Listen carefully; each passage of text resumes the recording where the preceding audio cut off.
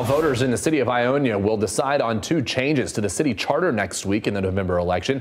City leaders say the size of Ionia is driving the proposed amendments. Fox 17's Sam Lanstra explains the possible changes.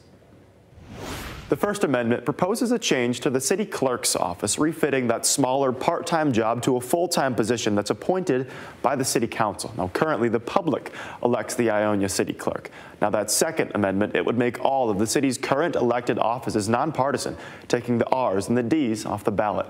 For a town of 13,000, the city manager claims it's time to keep up with the times. You know, we're not telling people how to vote. 10:30 at the Ionia City Hall, less than a week before the election. But we are telling them why we're requesting the change. And the city's top election official, still part-time, is out of the office. She is retired. She thought she was coming into a position where she's just giving back to her community. She's going to be working maybe 10, 15 hours a week tops, and she's stressed. The city wants to amend its 30-year-old charter to fit the demands of the modern democratic process. She is very supportive of this change as well, recognizing, you know, what it really takes to run an election in today's world. If passed, the new clerk would be recommended by City Manager Precia Garland and appointed by the City Council, put in charge of voter registration, absentee ballots and applications, as well as polling places. We all know that the longer we're in our jobs, the more experience we gain, the more competent we become, right? Through that full-time salary, the city wants to incentivize a long-term commitment to the position. I think that it becomes more evident than ever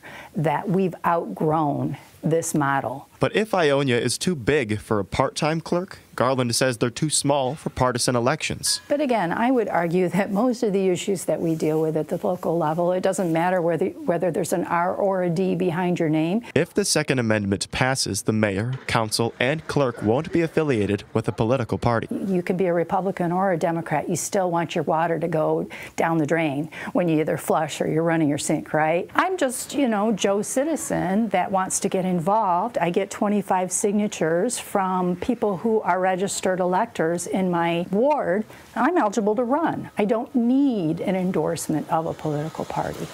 Now, these amendments, if approved, would go into effect in 2026. And the city says that if the city clerk position changes are voted down, they'll likely create a deputy clerk position to help with the workload.